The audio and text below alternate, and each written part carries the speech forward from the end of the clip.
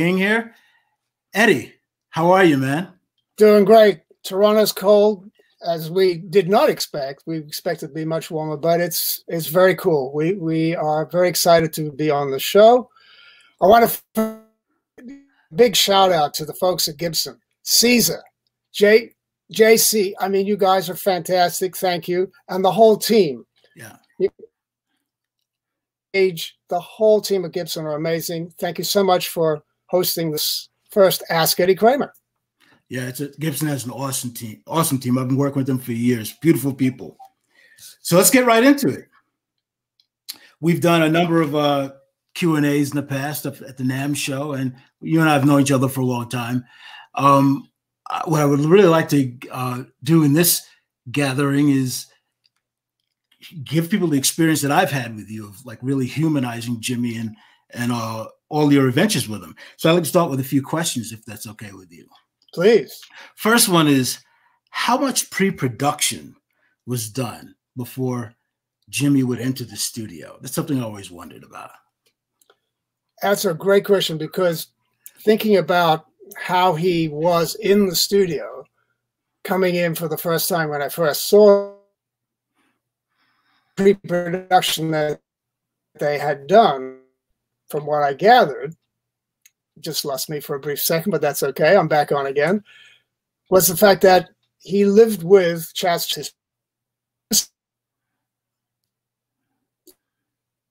who encouraged Jimi to write songs. In the beginning, when Jimi first started, in fact, his first show at the Paris Olympia in 1966, all cover songs. And it was only when he got back to England that Chaz was the one who said, "You got to write, you got to write." So as we all know, the first song that came out was Hey Joe, which was a cover song.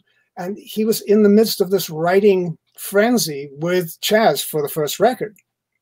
And the way they would write is the inspiration was science fiction, because Chaz loved science fiction. He had books, comic books and stuff, and Jimi totally got into that. Mm-hmm. And you can hear a lot of that in the lyrics. So the pre-production was done in the apartment before he even got to the studio. So by the time they get in there, they've rehearsed, they've done the thing, and you wouldn't believe how fast it was. It was like within 2 or 3 takes sometimes, bang, it was done. Thank you very much. So did they rehearse parts intensely, or just an energy that they would like those parts to get over multiple takes? Once a song was written in the apartment, they would go to a rehearsal space. They would rehearse. I wasn't there for any of the rehearsals, of course, because I'm in the studio, working as an engineer. But from what I heard from the guys, this was the way they worked. Rehearse, go to the studio. You have 3 hours. And usually in the 3 hours, they cut 2 songs. So they had their shit together. Yeah, yeah. Wow. Okay, well, that's good to hear. That's inspiring. Another one. Did you and Jimi have the same viewpoint of the studio? Meaning, was it an instrument? Did he or you view it as an instrument, or was it just a place to get the ideas recorded? How did you guys view that? By the time Jimi came to Olympic Studios, which was early January, they'd already been in the studio with Chaz. They'd recorded 3 or 4 songs, but Olympic was this brand new, independent, cool studio, very cutting edge, great console, beautiful sound in the room. So when Jimi walked in, he was impressed. It was a big space. He could turn the amp up. We had the drums with a little screen on the top to keep the sound in, and separating the bass and all the rest of that. So when he walked in for the first time, he was absolutely bowled over. He was so impressed. And then put mics up. He's listening. I said, "Jimi, come into the control room, have a quick listen." And for the first time, he had never heard the sound of that room. He came in and listened. He said, okay. So he runs out into the studio and starts tweaking. We both got lost for a second. We are dropping out, folks, but we'll keep going. So he hears that sound for the first time and he says, okay. And he runs out in the studio and starts tweaking his amp, and I'm twiddling knobs and getting reverbs and EQ and all that. And it was a question of upping the ante. Who's on top? Okay, well, you've done that. Well, I'll try this. So it was an exciting experience for Jimi, and he adored the studio. So the studio was a playground. This was a place for inspiration. Mm-hmm. That leads really nicely into the next question. I've had the opportunity to work with you, and I've seen you make decisions about sound. When you and Jimi were working together, how did you resolve any difference in maybe a technical approach to something? If he wanted something a certain way, or you may have thought that something was better, how'd you guys manage that? When you listen to the records, it all just sounds like magic. But how did you guys negotiate things like that? Well, I think what was happening was that certainly imagine for the very first time you walk in the studio and you hear Jimi's amp, it's like, oh my God. I mean, how the hell am I going to record that? That was my first reaction. Yeah. But then after the shock of that, you know, like, okay. And like I said, he's now got the confidence that the sound that I'm going to be getting for him is cool. Mm-hmm. We may be off the air, I don't know, but I'll keep talking. But there we are. We're back on again. It was the comfort zone. He loved the sound that we were creating. So therefore, as he progressed with his knowledge of what the studio could do for him specifically, he was even more relaxed. He would just go in there knowing that whatever he did, I would try to capture it as best I could and maybe make an improvement to the sound that he was producing. So therefore, it was adding to the layers of trust, adding to the layers of sound complexity, and then trying some wacky thing. To me, I love to experiment. And whether it was tape delay, slowing the speed of the delays down, making repeat echoes, trying different EQs and compression, it would all result in the layers of the sound improving what he had conceived of.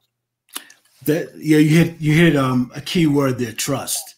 You know, at a certain point, you got to trust someone to try something and believe in what their abilities are. So I really like that. I'm glad you pointed that out. How receptive was Jimi to musical suggestions by the band and other guest musicians as time went on? Well, that is a touchstone point, isn't it?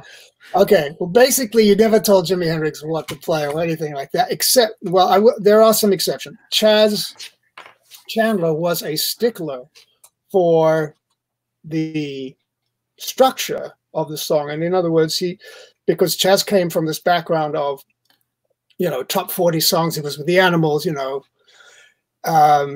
but he had a very good, I mean, being the bass player with the Animals, and he had a wonderful sense of where Jimi was at. And even though the restrictions were, okay, we only have maybe an 8-bar solo or it's a 12-bar solo, that's all you got. You can't stretch it out to 16 bars, right? So there were those restrictions, and those were the suggestions, and Jimi took those well. In terms of the band, I would say Mitch, because of his ability to interpret what Jimi's moves were going to be and where the song was going, you know, technically he was very adept. I mean, he came from that Elvin Jones jazz kind of thing. And he was so on top of what Jimi was doing. And you could almost see him interpret stuff. Making a suggestion, not so sure. Jimi was the one who came up with the bass lines for the most part, although Noel was a very good bass player and did come up with some lines, but it was Jimi's suggestion as to what those lines should be. Later on, when we got to America in 68, and we started working on Electric Ladyland, that was when the doors sort of kicked open and Jimi was on his own. He could make his own decision as to what he wanted rather than have somebody dictate to him what should be. Mm-hmm. Okay, cool. So here's something I've always wondered. I've been meaning to ask you this over the years. Being someone that Jimi trusted, as you said, were you ever in a position to influence his musical decisions? Did that ever come up? Well, it's a great question, because I was thinking about how my relationship with him had developed during that initial period, in that first, 2-3 months.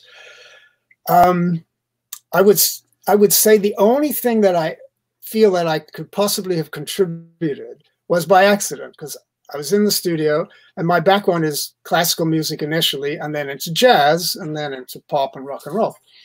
So I was in the studio just messing in between takes, and I was messing around on the piano, and I hit this augmented ninth chord with gong, gang, gong, gang. And Jimi wanders over to me and says, "Hey man, what's that chord you're playing? Show me that chord." And I'm playing, gong, gang. It's like a C minor augmented chord, whatever, And he said, "Damn, that's cool. Play it on this track." And it was there were two songs that was actually on Crosstown Traffic, and what was the other one? Can't remember. But anyway, okay. I'll tell you in a second. So he said, "No, you play it. You play it." I said, No, I don't want to play it, Jimi. I'll show you the chords. So I showed him the chords. You play it. And I set up the mics, and he actually played it using my chords. So that was the only time I ever influenced him with any kind of thing. But he loved the fact that I had come up with that chord sequence. That's awesome. That's great. That's a great story. Did he lean towards multiple takes for perfection, or was he prone to just going with it because the magic was there at any given moment about anything? Well, Jimi was a perfectionist. You're absolutely right. No question about it. As I said in the beginning, the takes would be magical. Sometimes first, second, or third take, bang, done.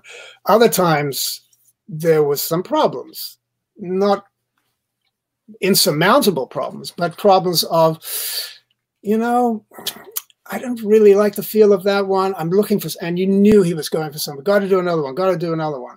And we would end up with, classic example is All Along the Watchtower, where we ended up with like 26 or 27 takes, something like that. But they was looking for something very specific. The rhythm section wasn't quite gelling. Dave Mason's guitar wasn't quite gelling in the beginning. Mitch made mistakes, and Jimi was yelling at Mitch and all that. And that would happen increasingly as the career went on, particularly when we got to America and started working on Electric Ladyland. He would jam for hours. But in terms of finding that particular take, if it wasn't there in the first few, there's a search going on. But you could sense, here's the cool thing, you could sense the journey. As the takes progressed, you could kind of get the feeling, I know he's after something, and all of a sudden it would just come together. Like the last, before the actual master, you just said, "Jimi, that was great. Yeah, one more. And there it was within like two, bang, and it was like he'd climbed this mountain to get to that point. It was just so cool. And the expression on his face was, "Yeah, man, let me hear that." Cool. Okay, so one of those moments, like, "Yeah, man, let me hear that." Can you think of any particular moment where an inspiration may have changed the course of a tune, while you were working on it? Just have them rethink the tune or rethink an album, anything like that? I'm not sure it's a rethink, but it was I can remember this one time we were doing Axis, and we'd come to the title track, Axis Balls Left, and we'd come to the track. And at this particular point in Olympic history and my history, we were fooling around with something called phasing.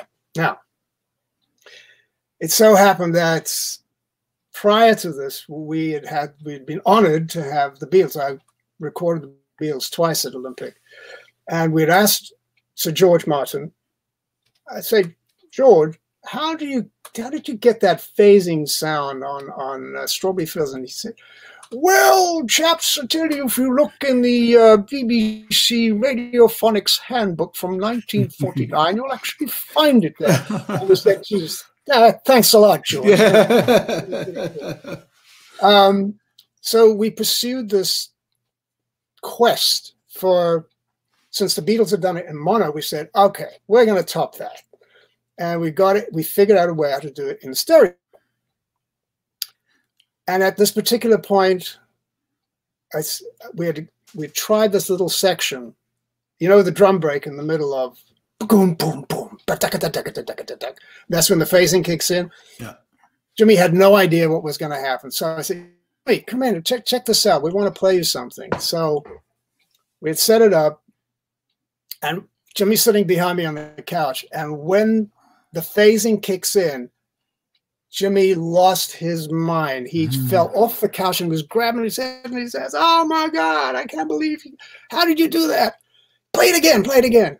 So we played it again. Oh, he went absolutely crazy. He said, hey man, I want that shit on everything. Oh, that's funny. So let's ask. So we're doing this presentation in two sections. This first section is focusing on the studio, and then the next section will focus on your live experiences with Jimmy. But I'll ask one more question, one more studio question, and then we'll open it up to Q&A for about 10 minutes or so. Last studio question: did Jimmy always write what he felt, or did he edit himself? Because, you know, he was a man at a time, at a very interesting time in our history where there was a lot going on. And so did he freely write what he was thinking about, or what? Good question. I'm trying to, I wish I could get into if you can be in the man's mind. I can only react from the experience of being in the room. No, quote unquote. No pun intended. Yeah. It's a tough one, because I think if one looks at I Experienced and Axis, I think he was much more in the heavy rock and roll pop thing. You know, the songs had to be a little shorter. Yes, there were jams, and yes, there were pieces where it was stretched out, and experimental stuff. Yes, no question. But I feel that the expression from Jimmy's soul was always in there, no matter what direction the song was going in. Wherever he would have fun with it, he would enjoy it. It's still Jimmy. He's still playing a blues part. He's still doing the stuff that his musical roots had taught him. But where I think it really started to change was Electric Ladyland. That's when a lot more blues. That's when the thing really stretch out. I mean, think of some of those pieces of music. We're 14, 15 minutes long. That's a touching of where Jimmy was at. And then the next level, after Woodstock in '69, Jimmy says, well, we're nothing but a band of gypsies. And bang, by the end of the year, yes. Did he have to satisfy that contract? Yes, he did. But he put a fabulous band together. And that's where it goes to the other level, the higher level of R&B, blues, funk, all of that. And what an incredible band with Buddy and Billy. I mean, phenomenal. Mm-hmm. So all these different levels of points in his life, I don't know if you can really separate. You can just say, okay, this is the journey he's on, and this is the musical direction he's going in. Okay, cool. That's I'm just getting our chat thing happening here. Great. Now. And you and I have talked a lot over the years, and a lot of what you just shared is news to me, because I never really presented those questions in this way. Yeah. So I'm really glad to experience. I'm seeing some of the questions up on the screen here. These look like really interesting ones. What do you see? I saw one that said, "Did Jimi really describe music in color?" Absolutely. Oh, cool. Yeah. Can I dive into that one? Yeah, please. All right. So we had a code that it was so funny. I was just thinking about this the other day. He had a color code for various types of sounds. Red was maximum distortion. Purple was like the next level down. Green was reverb. I can't remember what some of the other ones were, but the red, the green, the blues, black sometimes entered into it, and brown did, obviously, because there's a darker sort of colors for just lower kinds of distortion. Maybe it was a bass sound or something like that. But when we were in the Electric Lady Studios, which had just built for him, the lights in the studio were fantastic. It was like a theatrical lighting system. And we could wash the white carpet walls, and we could wash each wall in different colors and combine them too. We had this huge lighting knobs on this big piece of stainless steel. These are theatrical lighting dials. And he would say to me, "Hey man, give me a little more purple. So I just want to hear what's going on. Yeah, it puts me more in the mood. Give me some more, and a little bit of green on that wall, you know." So I would know what he was saying. Okay, that's the vibe you want. Oh yeah, I could dig that. Yeah. There's a question from Voodoo Apex, who wants to know how many tracks Jimi recorded per song. Oh, you mean guitar tracks? Oh yeah. I thought it was an album question. Okay. Yeah. It depends. I mean, in the beginning, we only had 4 tracks to work with.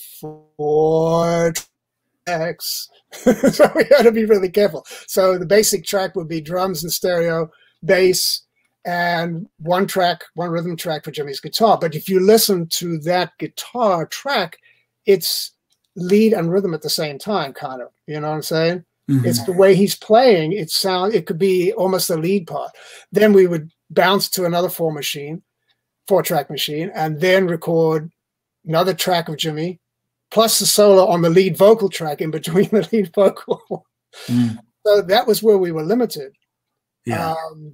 But obviously, as we progressed, became 8-track and 12-track, and then 16. 16 was the most. And then by the time we hit 16-track, Jimi would be putting 5 or 6 guitar tracks on. And I'd then have to mix it down and say, "Thanks, Jimi." Okay. These questions are coming in fast and furious here. Yes, they are. You can see the same ones I see, I guess. Let's see. Okay. Anything? Here's a question from Peru. Yeah. Did you use any reverb on Jimi's amps? Same question for drums and bass. Well, the reverb was always added later. We had a wonderful thing called an EMT plate, which was this enormous piece of steel suspended in a piece of metal tubing, and it had an amplifier that drove it. But the sound of an EMT plate was pretty much the sound that you hear on all of his tracks. It's a 7.5 IPS pre-delayed with a tape machine. So the signal for the echo is pre-delayed by a tape machine, by the width of the head gap, either at 15 IPS, which is inches per second, or 7.5 inches per second. And that gave that lovely lilting feel to the reverb. But it was always added afterwards. His amps are always dry. Cool. Here's a question from Cam Melia, I guess that's pronounced.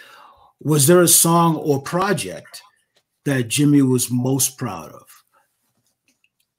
That's something I've always wondered myself. Wow. Jesus, that's a tough one. I think he was very happy with what the first album was, even though it was a primitive album. Look what it yielded. His career took off from there.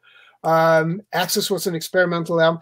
I don't know if he was ever, okay, let's address this issue of an artist who is obviously the world's greatest guitar player. There's no question about it. A genius on every level.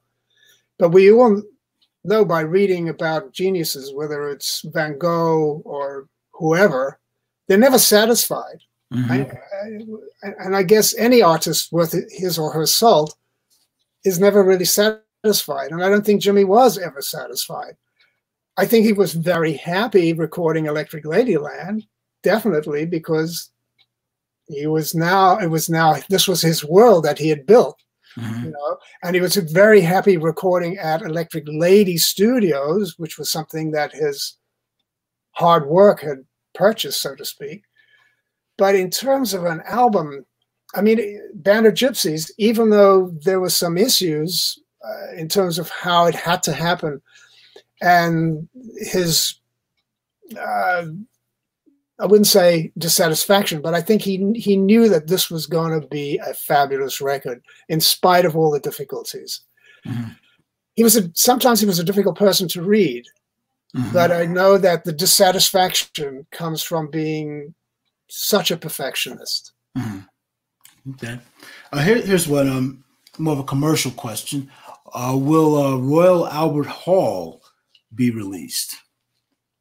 No concert. Freaking clue, mate. It's from Angela Campbell. That's another thing that I wondered. I've mixed it already, and it sounds amazing. But I've no bloody clue, mate. If I had the answer to that, you'd be the first to know. Okay. Somebody says here, one of the questions, if I may jump in, Drew Puzia wants to know if Jimi was on training sessions. No, initially, but yes, afterwards. So, in the beginning, well, actually, let me readdress that. In the very beginning, yes, he was on time because Chaz was bringing him to the session. Right, he had to be there at 7 o'clock. Jimi was notoriously late for wrestling, but by the time 1968 rolls around and we're doing Electric Ladyland, he doesn't arrive till midnight. Why? He's over at the Scene. The Scene Club was, okay, New York City, 8th Avenue, goes uptown, and then there's 44th Street. That's where the studio was. On 46, there was this place called the Scene, and Jimi used to hang there from maybe 10 o'clock at night all the way up to about midnight or so. Why? Because he was looking for the best bunch of musicians who could hang with him and play. And quite often this is how, Voodoo Child was recorded, because the British invasion, Steve Winwood was in town. He was jamming with him. I mean, Jack Cassidy was there at the Scene that night. Jimi comes over to the record plant at midnight. We've been there since 7. Set up all the mics, testing. Here we go. He walks in dragging like 15, 20 people behind him. And one rehearsal, one take, bam, there's Voodoo Child. It's just, that's how it went. Now, cut to Electric Lady Studios, which we were in the studio 4 months before he left for England, unfortunately, and passed away. Every time he was in the studio, he was on time. 7 o'clock every night he was there. It was fantastic because he loved that studio. That was his home. That was his baby. Yeah, that's a beautiful place. A couple of times. The first time I ever went there, you were there doing some presentation. Beautiful vibe. One last question for this segment before we move to the live thing. And knowing that you're going to be doing a couple of these, and you'll be doing What About Zeppelin, which I look forward to. This question, some band they're still trying to make it, but I think they have a shot. This is a question from Keegan Mulholland, and the question is: how much of an influence did Jimi Hendrix in the studio have on Jimmy Page and Led Zeppelin in their albums? I don't know. I mean. Is Jimmy Page aware of Jimi Hendrix? Of course. Did he ever talk about it? No. I didn't. I can't see that. I don't see the connection there somehow. I'm sure Jimmy Page appreciated what Jimi Hendrix had done, but I don't think I ever heard him talk about it. Cool. I tell you what I can say, in my mind, when I think about Jimmy Page and Jimi Hendrix, the two Jimmys, they both had this very strict path. They come in the studio with a preconceived notion pretty much of what that song is going to be and what it's going to do and where it's going to go. They were both very much in control of the session, and Page is a brilliant producer as well as obviously a fantastic guitar player, but they had a concept in their head, and and nothing would move off that path. You're going straight down there until you get that song in the can and it sounds great. Yeah, I can appreciate that, definitely. Okay, so let's now switch over to the live section segment. 2. Yeah, let's switch over to the live segment. I have a couple of questions for you. Sorry to have to keep looking down here. You're forgiven. That's a good movie, actually, The Unforgiven. Ooh. What was Jimmy's approach to rehearsals before shows? The only thing I can remember would be the rehearsals that he did at Baggy Studios, because I was never really privy to a lot of rehearsals except those, which was the rehearsals for the Band of Gypsy shows. Billy and Buddy, good friends, they hung out, they had to put this band together, and the sessions were so much fun. I remember popping down there a couple of times to say hi and stuff and listening and play. Boy, was that powerful. Jeez Louise. That was just phenomenal. And if you hear the tapes, the Baggy Studios rehearsal tapes, they're right on. I mean, they're just like the show. It's just ridiculous. And they did rehearse for a good month, I believe.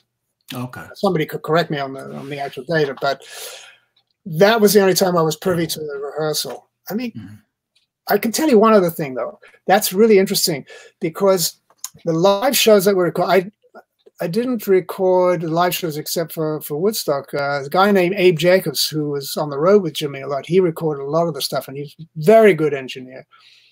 Some of the stuff, like at Berkeley, you've heard the Jimmy at Berkeley live. Fantastic live album, fantastic performance. The rehearsals were taped, and some of the stuff that's on that record is the actual rehearsal. It's incredible.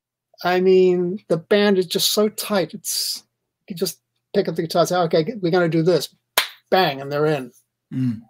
Well, speaking of Woodstock, that wasn't one of my questions, but I'd like to go to that. With all the stuff that happened during that whole weekend, what were the challenges of actually recording that show? You've shared some of those things with various artists, but were there any particular challenges recording Jimmy's set during Woodstock? Yes, it was bloody early in the morning. I've been up all night, and so had Jimmy probably. He was supposed to go on, I think, at 2 in the morning, and it was 9 in the morning, and you should have seen what that hill looked like. It was full of mud. It was from 500,000 people, it was down to probably 100,000. But when you think about that show and how Jimmy was, he pumped himself up, he pumped the band up, he got the crowd at it, and then it has some of the most stunning music. You can't deny the Star Spangled Banner. Jeez Louise, that's one of the crowning glories. And the whole set, I mean, there were a couple of raggedy moments here and there, but for the most part, a lesson in guitar playing. Some of the breakdowns where he's just by himself soloing. Oh, what? I mean, you watch his hands and it's like, is he really doing that? Yeah. It is a bit of a geeky question. How involved was Jimmy, if he was involved at all, in dialing in a live situation, in dialing in the rest of the band members' sounds? Was he involved in that with you? No. I mean, the only thing that he would turn to Noel, if it was Noel playing bass, or if it was Billy, give me an E. because obviously there were no tuners in those days, and Jimi would rely on bass to be staying in tune, and he would use that to tune up with. He would be very patient. I mean, if you listen to those live tapes, the amount of tweaking and banging around that Mitch would be doing, you know, I remember listening to some of these tapes. There's a roadie in front, and I could hear it. There's a piece of wood. He's obviously hammering in some nails in front of the bass. Oh, good grief. Oh, boy. Well, so you talk about the live performances, and we're all mesmerized by those performances. How critical was he of his? I'm assuming he was critical, but did any of these great performances that we know as legendary, was he moved by any of those the way we have been over time?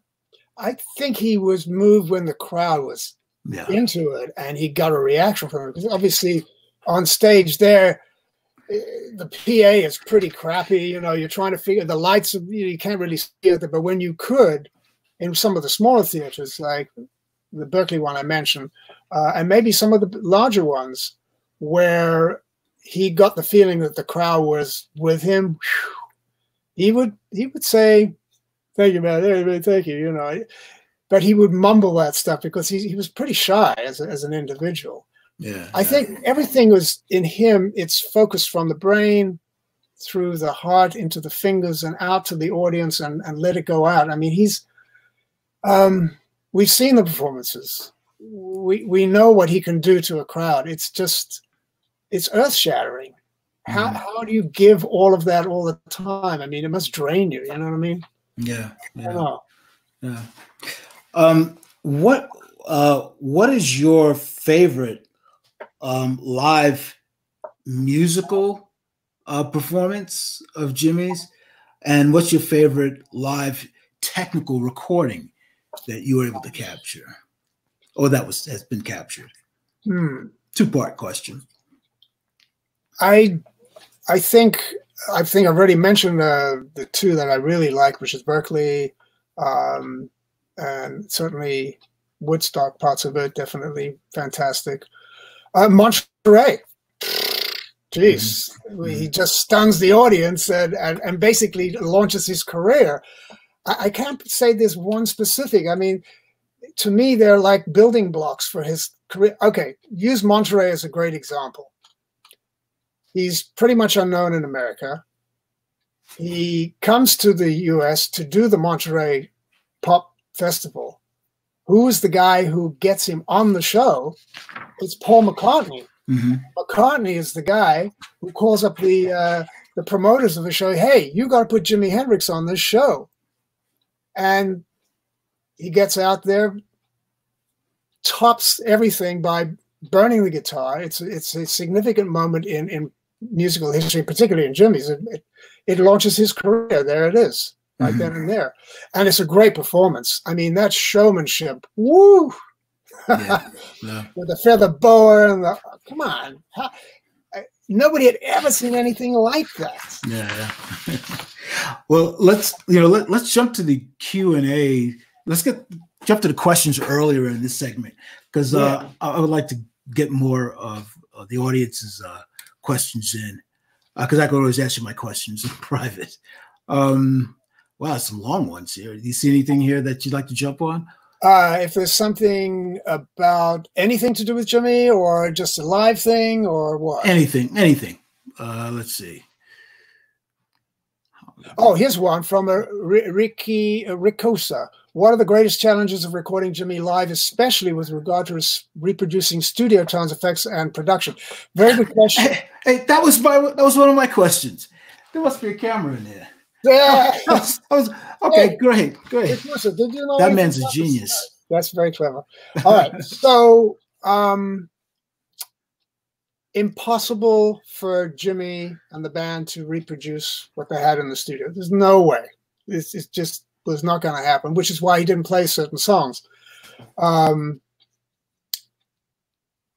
Particularly if there's piano parts, if there's extra percussion, you can't duplicate. It's just three guys. So his performance is based upon the power of the trio, how the tones of the bass and the guitar and how the drums integrate with everything. That's how that's going to project out. And you know how crappy the PAs were in those days. I mean, you know, some of those voice of the theater speakers and a bunch of mics, and good luck. Mm-hmm. Jimi had a challenge not only with his amps blowing up. The Marshalls, you know, eventually they got it sorted. That's why they would always have plenty of spares.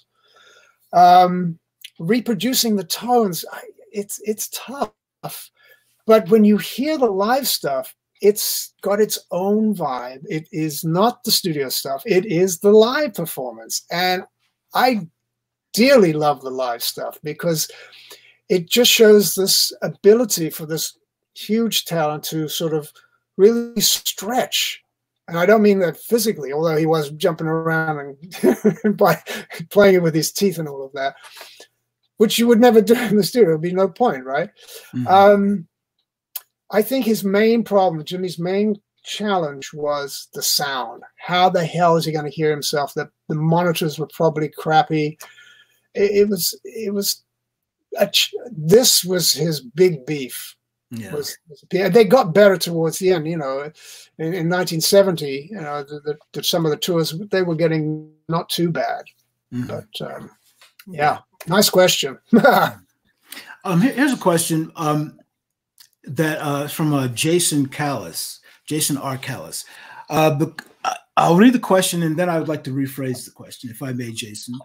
The question is, do you think the band got stronger with Billy Cox? Before you answer that question, I would like to ask it this way: what were the differences in the versions of the band, say Band of Gypsies versus the Experience? You know. Well, there are two parts to this answer, and I think you can go with this because once the Band of Gypsies was formed and playing, and Jimi abandoned it pretty quickly thereafter, he had to put back the Experience, and I think there was a financial reason, and there was probably some personal reasons. Him and Buddy didn't quite see eye to eye. You know, Buddy wanted to be up front and singing and yeah, doing all that, and he put the new back together, which was Mitch and Billy and Jimi, and I think that was a killer band because Billy Cox, to my mind, was phenomenal. I mean, just his funk, his intuition in terms of being with Jimi and knowing him so well, and the fact that the two of them would, this was an incident that in the studio and in rehearsals, Billy Cox would suggest a bass line and Jimi would say, yeah, that's cool. And that's the time when he would take something from a fellow musician, somebody he deeply trusted. And the effect to me was, I think that band that he lived would have gone on and really done something. Cool. Here's a question from Ronnie Ruiz. Do any of Jimi's jams at the Scene Club exist? Were any of those recorded? I wish. There's so many places that he jammed. There were some jams. People may have had cassette machines, but hey, is there anybody, if Jimi had the Scene Club? I would love to hear that. Yeah. There's a question. What else we got? Let's see. Anything catch your ear, catch your eye? Somebody's caught my ear and is pulling on it. Wait. I don't see any more questions. Maybe I should scroll up here and see. Oh, here we go. Hey, Eddie, can you hear me?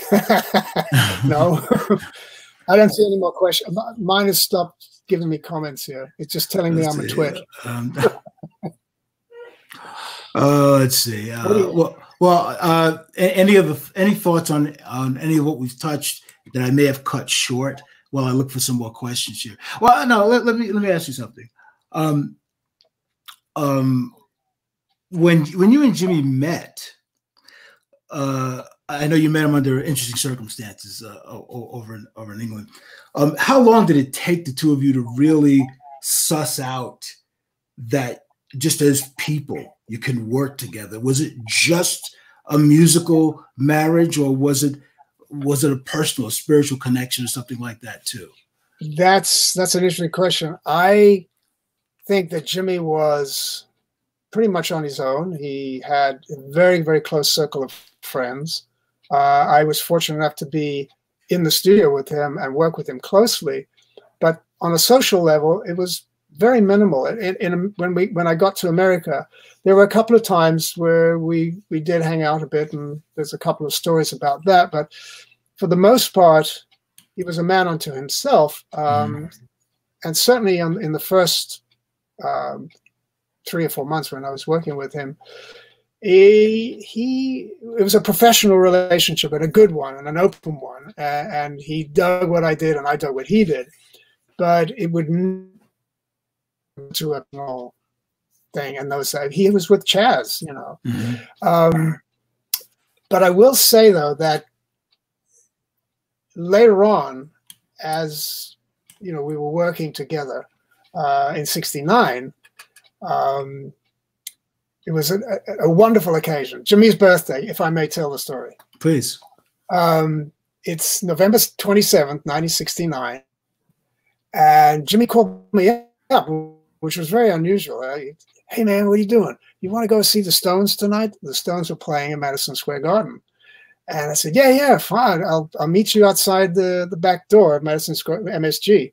So I meet him there, and the guard recognizes us, and we go up in the elevator and go and see the Stones. Everybody knows everybody because the Stones would hang out with Jimi. Jimi would hang out with them, and it was a wonderful time to watch Mick and Jimi sitting together on a bench backstage, just shooting the shit.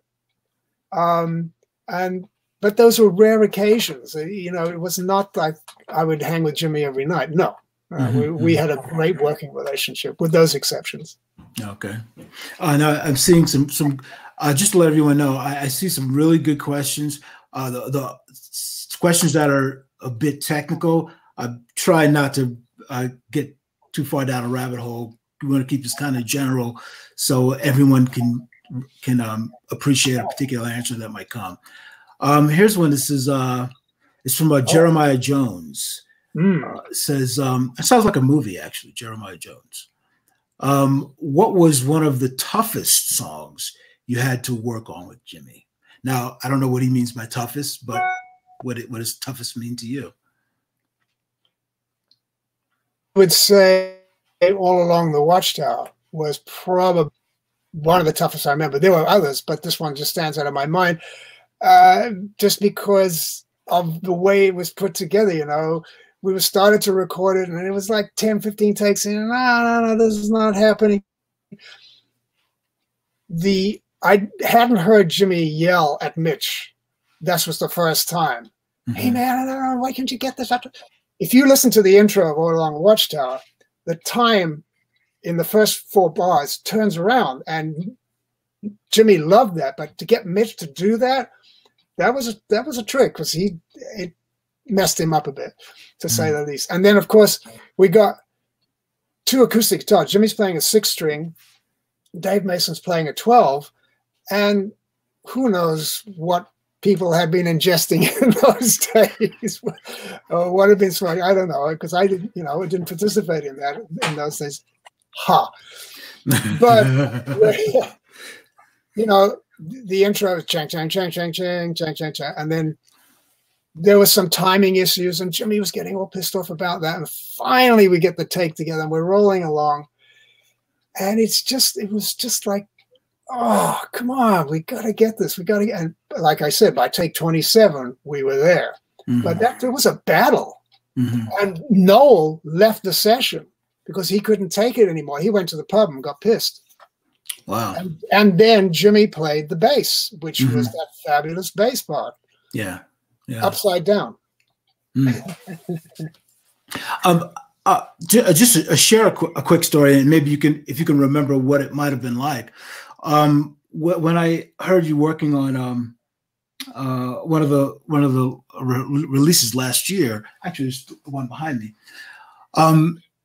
You played a Voodoo Child for me, and the 5.1 surround sound. Yes, and I remember listening to it, and I won't say here publicly because there may be children listening, so I won't say what I said when I heard it, but I was just astounded about how that sounded.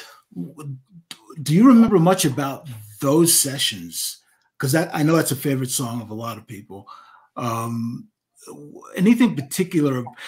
What about that made that track explode? You know, what was happening?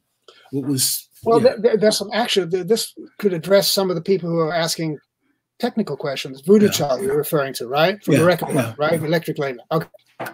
And I did do the front part of the story. It was Jimi coming down the street. By the way, imagine with the hat, the feather, the guitar, the bell bottom, the whole outfit, and he's walking down 8th Avenue to the studio, trailing 15, 20 people, stopping traffic, walks into the record plant, through the front door, bam, into the studio. Couple of rehearsals and we do the take. Now, what was happening in the studio was, if you thought that this was the normal guitar amp, it was not. What amp was it?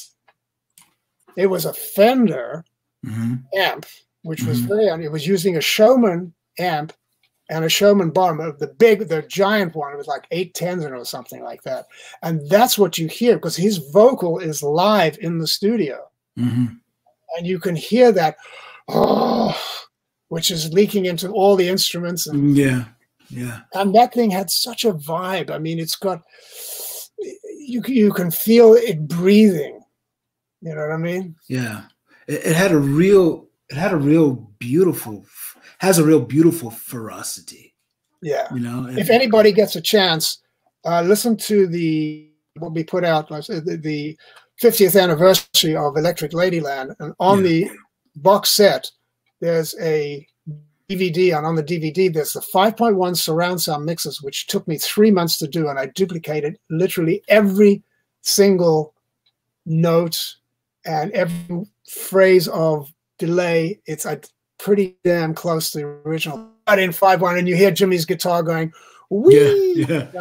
That's worth a listen. That's an experience, if I may be so obvious. Bold. If I may be so bold about my love for this. So we're approaching 0 hour.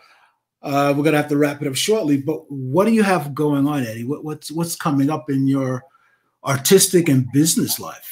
Well, we got a few things coming. Thank you for asking. I've got a documentary film that was just announced. It's called From the Other Side of the Glass. And it's, you could visit my Facebook page. You can also see stuff on there about it. It's a project that's been in the works for a couple of years. And my friend Spencer Proffer, who's producing it, is largely responsible for helping us put it together. And John Dorsey is the director, and we have some Emmy Award and Academy Award folks involved.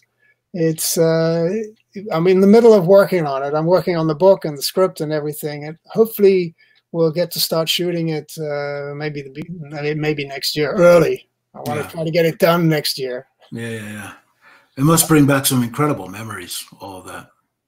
Yeah, it's digging into the past. It's interesting, you know, trying to find all of those little stories that you've forgotten about, and all of a sudden you're doing your research. Like, damn, did I say that? Wow, okay. Let's dig in a little deeper. That's the whole thing. People want to hear all the mistakes you made and all the good stuff you did. Is, you know, you got to show both sides. Yeah, absolutely. Yeah. Well, we're like I said, we're approaching 0 hour. I would like to thank the family at Gibson, just great folks. Cody Allen, particularly, she's been an ally of mine for a long time, and she's nurtured the relationship with Eddie. and the rest of the Gibson family. Thank you all.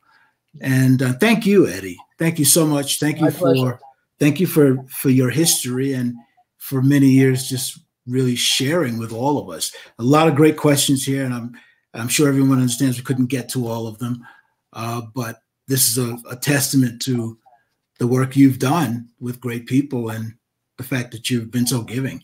You know, I always love you for that. I really appreciate it.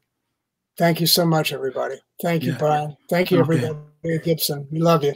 See you next time. Bye-bye. Bye.